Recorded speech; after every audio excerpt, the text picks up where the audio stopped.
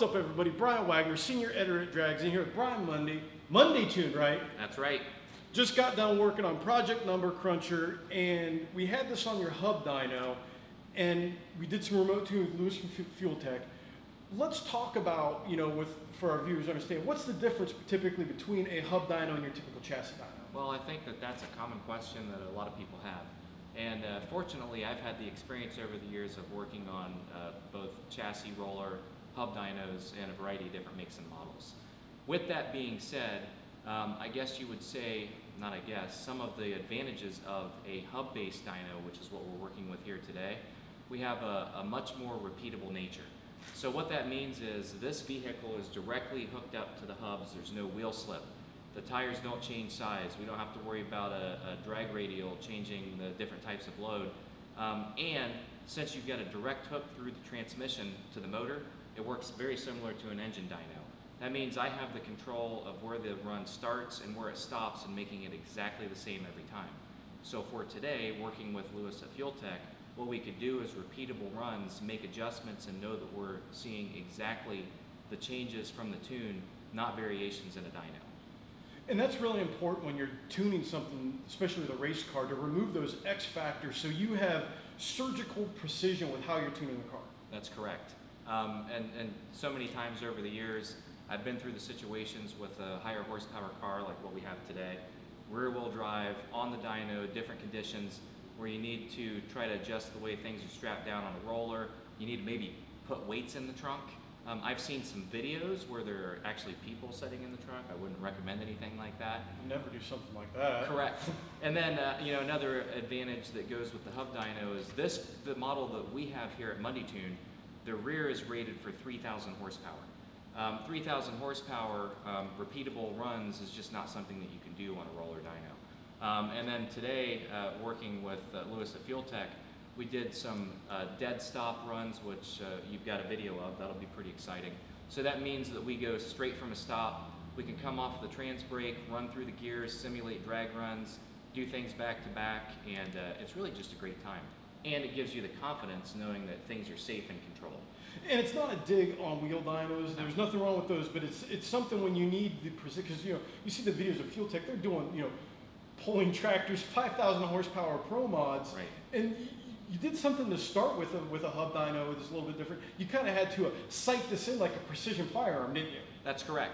So the comment that I made, we've got a direct drive between the wheel hub speed and the speed that the engine is running.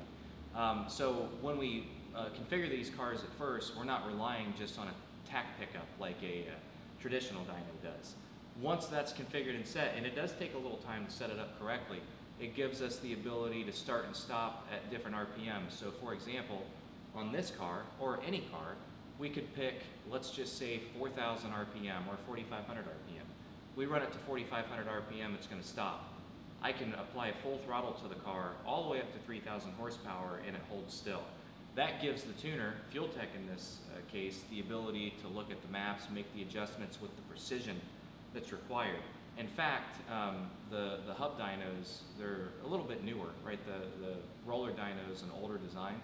Since these have been on the market, companies like FuelTech have been using these as a precision tool. I've had the capability to use a hub dyno for several years, and it gives us the advantage to not only make changes, but also push the industry in a new direction. And speaking from a tuner standpoint, not just a dyno owner-operator standpoint, how does having the hub dyno help you with these higher horsepower cars? Well, there's several things. I don't have a list of bullet points, but one of them is precision. So when a customer comes to MundyTuned, I want to make sure that I deliver a quality product. So I need a quality and precision tool to do that. That's one of the things that the hub dyno provides. The other is safety. And I'm not talking about safety, a roller dyno debate. I'm talking about having a dyno. You don't want to be out on the street trying to drive things, breaking the speed limit. These cars today can easily surpass 1,000 or more horsepower. It's just not safe. And then the other thing that the hub dyno allows us to do is really that steady state tuning with big horsepower. I get a lot of domestic rear-wheel drive street cars. So for example, it's not out of the range of possibilities for a Dodge Hellcat, for example, to make 1,000 horsepower pretty easily. And being able to properly dial in that calibration by holding it in a steady state at different RPMs, adjusting the air-fuel ratio and the timing to look at the maximum brake torque, you just can't do it without a tool like this. And that's the thing I think I need to stress too, is that dynos are tools. It's not the end-all be-all. Right. You know, and kind of, you saw what we talked about when you came in, that we had this car at the track, it just wasn't happy. Tuning at the track, we had to burn through a lot of fuel, a lot of time, a lot of spark plugs. And that's the other advantage of having a hub dyno for a race car, is we made, what, 3 or 4 pulls, and this thing was lights out, ready to go. That's correct. And when you talk about the weekend bracket racer all the way to alcohol dragster, we do get customers in here from mild to wild, and that's a great benefit for them. Because the flip side of the coin is, if they're having issues at the track, you've got to try to make it, when you have a window for test and tune, you got to hope you don't break. You got to hope nobody else breaks. The track conditions are what they want, and those track conditions aren't going to stay similar even in the same day. Or you can come in here and now have a 2,000 plus horsepower vehicle that you would run at the track.